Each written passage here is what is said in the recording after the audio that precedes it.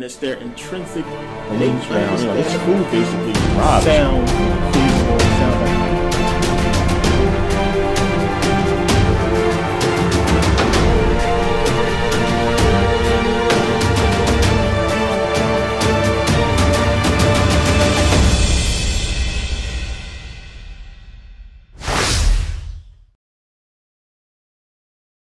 somehow it came from monkeys. So now you have to understand psychopathic racism and how sick it is. Like, this is a sickness for people to sit here and do something like make a little boy live in a cage with a monkey to try to prove the theory of this one racist white man who want to say that we evolved from monkeys, because they can't accept the fact, the hard truth, that we are the original man, the pure humans, the original people on the planet. They couldn't accept it. It destroyed them. So you have to look at this whole Darwin theory and say, no, we came from monkeys. But when you hear about the Darwin theory today, what do they relate it with? Everybody. This is how they try to cover it up. They relate Darwinism to every person, to black, white. It doesn't matter. But if that was the case, how come they wasn't putting white people in the zoo and saying they was monkeys? How come it was only black people? So they're not going to tell you this in history books. They're not going to tell you the truth about what really was going on back then. They're going to try to sugarcoat the story and make it like, oh no, Darwin was talking about everybody. No. Darwin was specifically talking about black people because there was no human zoos with white people in there, period. So now when you got this testing going on in the early 1900s, when they can't stand the fact that black man was there in Europe first, when they can't stand it, they're trying to come up with something to prove Darwin's theory. So in comes Charles Dawson, not Darwin, but Dawson. And what he does is he creates Piltdown Man. Now, everybody knows about the Piltdown Man if you have researched this story in England, in a little town called Piltdown, that he supposedly found these remains, these bones. And what he did was he fabricated a skull. He took the lower jawbone of an orangutan and attached it to a normal skull and said, poof, we found the missing link. We found these black people. Now, again, when you research this story, they will never tell you that they specifically said that this is an African people, that this specifically matches with Darwin's theory. They won't tell you this. There's only a few scholars who will put this in relation, but the proof is there. This is who they was talking about, because zoos increased after this so-called discovery. So Charles Dawson and a few other people basically forced this whole Piltdown Man, and they took this lower jaw of orangutan, put it to a regular skull, and said, hey, we found the missing link. Now understand, the missing link would be what? When you look at this whole chart of evolution, if we evolved from monkeys, guess what? We can't find this man, and we can't find this man. We can't find any proof of this man or this man. We're talking about the progression of us coming from ape into man. We can't find these skeletons. So if that's the case, where is these skeletons at? We can't find the link. There is a missing link between us and apes, which is why a lot of people don't buy into Darwin's theory that we came from monkeys. So now understand, Charles Dawson and these other scholars who he got to help him fabricate this whole story, and they backed it up saying that, yes, this is all real. Yes, this is right. They backed the story all up, and Charles Dawson got to live out his life as a hero, as a, world-renowned scientist. He got into all kinds of new societies, and he made all kinds of money, and he lived a good life. Meanwhile, because of his discovery, we had zoos open in Norway, zoos opening all over the world, these human zoos where they took black people in there, put the little kids in there, and had white people throwing bananas and stuff at them, saying that we evolved from monkeys because of what this man did and what these people backed up. Now understand, this is another reason why I don't subscribe to this whole theory of the white man is the devil and the white man is evil, because there were many white people who knew what he did was wrong, and they was trying to come out. A man named Dr. Oakley was the one who came out and said, you know what, this is a forgery. But this is almost 50 years later. So this whole gap, we talking from when Darwin first opened his mouth all the way up until the 1950s, I think it was 1954, when Dr. Oakley, did the whole research and said, no, this is a forgery. This whole thing is a fake. And it wasn't until like 1958, almost 1960, when the human zoos finally shut down. So you got the 1950s when human zoos are shutting down. Now understand, this word didn't spread out to everybody. It was no internet. There was no TV media that was going to put this story out and say that, well, wait a minute, this whole thing was a hoax. This is something that was known within the scientific community. They didn't go tell Joe Blow that this whole thing is a lie. So all those people, these thousands and thousands of people, we're talking about 30 to 50,000 people used to come almost a day to the Bronx Zoo to see Oda Banga walk around with his monkey. They didn't go tell all these people that this whole thing is a forgery. So you got in the minds of these people that we come from monkeys. So enter the 1960s, enter the whole civil rights movement, enter the hatred between black people and white people, or white people hating black people. Look at this whole thing, and you can understand why they looking at us as we are monkeys, we are an abomination, we are a missing link, we are something that is not natural. They looking at us as we are, some kind of genetic mutation. Well, in reality, they sort of are. So the whole thing is a big misconception, a big mistake that still to this day they have not made completely public, because I've gotten into arguments with people. I've gotten into arguments on YouTube with racist white people who said, you guys come from monkeys. My grandfather told me you come from monkeys. Such and such prove you came from monkeys. And I'm like, oh my God, how can you possibly believe that in this day and age, and then look at yourself in the mirror and say you didn't come from a monkey as well, when you look exactly alike, except you got longer hair and you have lighter skin.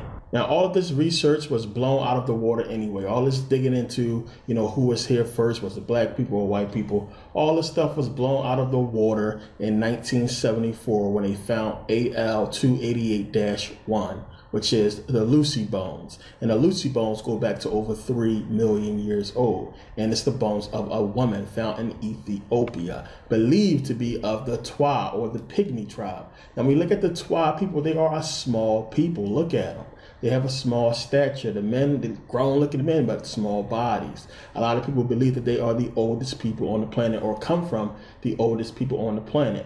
Now, we know about the ancient Egyptians, talk about the Twa a lot. We know about goddess God Bes, who people believe was a Twa. They are all over the place. There are still statues of these people in ancient Egypt. So either they lived for a very long time, or, a lot of them was probably wiped out. But of course, today, we can still find the Pygmy or the Twa people today in Africa, and a lot of people go and visit them.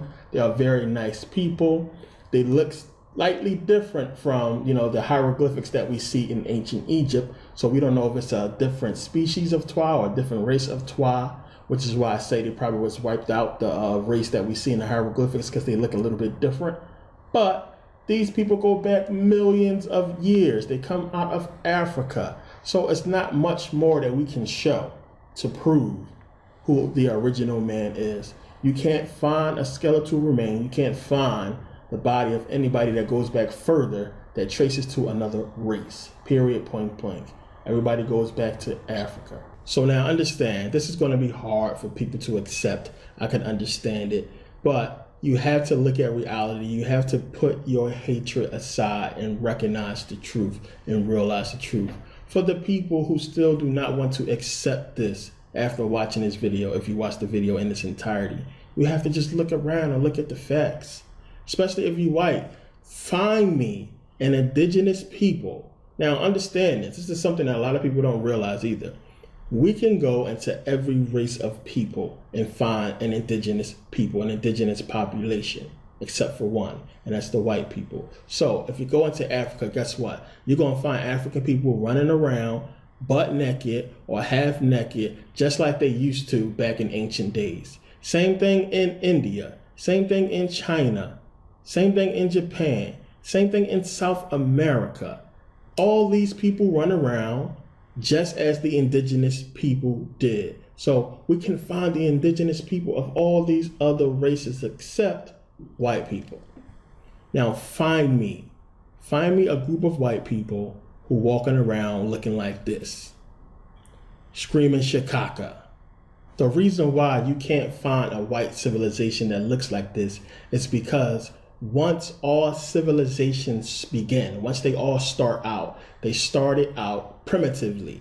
They started out like the indigenous people. So when you had these people first go out and set out to start a civilization, guess what? They started with minimal means. We're talking about thousands of years ago. Now, Once the white people came on the scene and they set out to start a civilization, guess what? The civilization was already there. They just went into places that already had people because that's where they came from. They couldn't go somewhere and start a civilization because they already came from a civilization, meaning white people can't go out and start in Africa because they came from Africa. They came from black people. So now understand, African people, black people was already on the earth populating for hundreds of thousands of years before the Asian came on the scene and then later the white man. So again, if one of these black people or one of these Asian people have an albino baby, that baby is raised in that civilization, raised within that group or that tribe, raised up. Then it goes out later on when it's older. Who is he going to go and play with when he's probably the only or few white or albino people in the world? They didn't know enough to just start their own civilization, and they didn't have that mindset to just get together yet and start a civilization. So they grew up with these African people. So since we were already established all over in many different places and building kingdoms and building cities and stuff like that, they just came into what we had. So if you've seen my video, Game Over, the Israelite Doctrine in the Old Testament Destroyed, this is what I was leaning towards when I was saying that we was already here. And when you start reading the Bible was talking about basically how this tribe of Shem, or these so-called white people, came into civilizations that was already established by the descendants of Ham or African people and took over. You can tie it all together. Now, I'm obviously not a religious person, people know that. And religion is one of the other things that separates people, which is why I don't bang with it. I don't really, I don't follow it. I don't subscribe to it, and I speak against it. So we have to understand what has taken place. And I say that a lot because, that is something that is really serious. What has taken place? History. What is going on? Just like we can look at Charles Dawson, and we can look at the newspaper and the people who spread that noise, who said that, same thing with Darwin too, who spread this whole thing about us evolving from monkeys, who didn't want to tell the truth and tell people the true story of what's going on. The same thing is happening today. The same instigator, the same perpetrator is the media. And we don't realize that the media and the people who own the media and run it and control it is behind this whole divide and conquer situation. The whole thing is to keep us separated while they control the world. So all that happened is this, people. You got a group of people who got together who have money. They got together and said, let's put our heads together, let's put our money together, and let's try to take over the world. Understand, this is what has taken place. That 1% versus the 99%.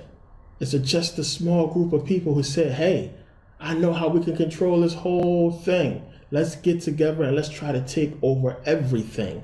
Meanwhile, before these people ever came together, civilizations have been established. Races have been established. People and generations who have a rich history, who have done some amazing things that have contributed majorly to society, already are here and have already existed. Nations have risen. But you have these people who say, you know what, we want to take all this stuff over. We want it to be all ours. Let's form this secret society and let's do this. But we got to put people against each other. Can you imagine if the news just ran a story for the next month saying everything I just said, saying that we are all the same, we are all equal, we all come from Africa, so we should all respect Africa. We should all respect each other. There's only one race, the human race. If they ran this story, the unity that could take place just by telling the truth. But they won't do it because they need us to be separate. They need to conquer us. You can stick with black versus white or what have you. What's going to happen in the end? Let's say we have this big whole race war, black versus white. Then what? Come on. Everybody knows that this world would suck if it was just one race. Now, it's a shame how we can't see the obvious facts in front of our face. We can't see the real enemy because we are blinded by history. We are blinded by hatred for one another. And who is the root? Who is the cause of this hatred?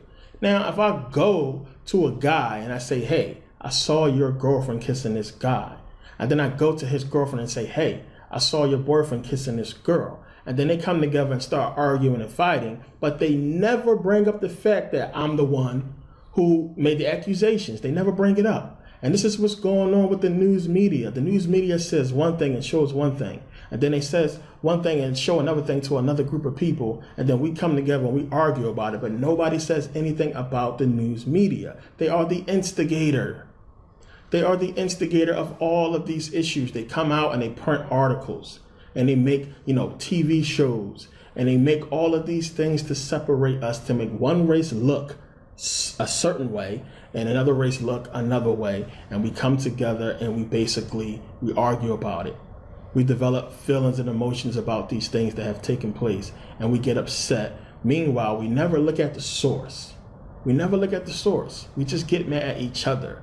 If you turn on the news and you see that the media is constantly talking about what's going on in the black community, black people killing black people, black on black crime, black this, black that, and they never show the problems of the white race or the white community, then people are going to think naturally that there is something wrong with this black people, with this black community. But when you look at the numbers, in some years, white people have killed more white people than black people have killed more black people. And that's a fact. You can look at the FBI numbers and see it. But because the news media is only talking about black on black crime constantly, consistently, trying to paint us in a different light, trying to make us separate, trying to make it so that I can walk down the street and when a white person is coming towards me, they can look at me and just see criminal and they'll cross the street.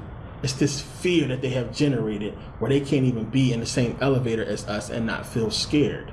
That's something that we don't look at. We have to understand who is doing this to us. Who is doing this whole thing? It is the media. The media make us look like animals. They make us look like thugs when we wear certain clothes, when we could be college students. We got to understand who is doing this. It's the media. Plain and simple, they are the enemy, and the people who control it and run it is the enemy. There's no way in the world that a white person should feel scared because a black person is coming towards them and he's dressed a certain way. Now, if a black man is out jogging with a hoodie, that's scary. But when a white person do it, it's normal. He's just jogging. What is this black man running from? And we don't look at this and say, something is wrong with that. It's just like, what are you doing here? You're not supposed to jog because you're black. You're not supposed to wear this hoodie because you're black. This is the media. This is what movies and media does to the minds of the masses of people. Make them look at people in a certain light, and they are good at it, and they have been good at it for decades now.